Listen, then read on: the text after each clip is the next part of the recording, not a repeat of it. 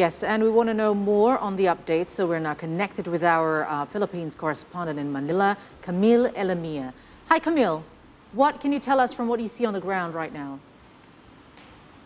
Right now, we are still at a loss on where the wake and burial of the former President Fidel V. Ramos, as we call him FVR, will be held. The last thing we heard from the family is that they are requesting for the public to respect their privacy. We are not sure if the wake will be held in Metro Manila or in his hometown of Pangasinan, which is maybe 5 hours to 6 hours north of the capital, Manila. Ramos has had a very colorful political history. He's a graduate of the prestigious U.S. Military Academy at West Point, and then he became the henchman or one of the implementers of the late dictator Ferdinand Marcos's martial law, who is also his second cousin. But eventually, when tides have turned, Ramos defected from the camp of his cousin and aligned himself with President Cory Aquino. So Ramos was a key figure in the restoration of democracy in the Philippines. Now, he had previously said that he has already atoned for the sins he had committed during the martial law regime by participating in democracy and also by heading or leading the military after martial law. Bongbong Marcos, the current president now, although his father was one of those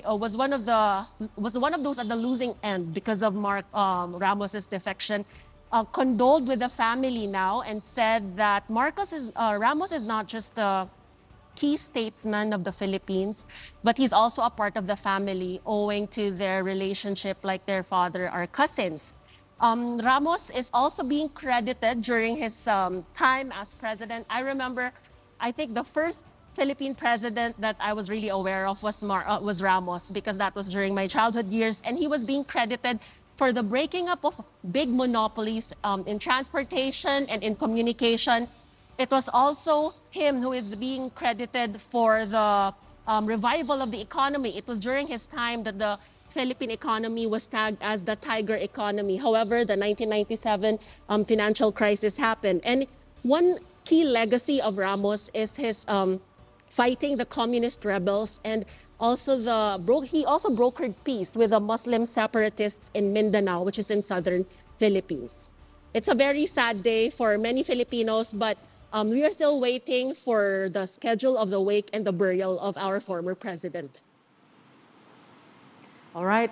Camille, thank you so much for your report, and once again would like to extend our condolences to all of the Filipinos right there. We're with you, and thank you once again for the latest updates from Manila.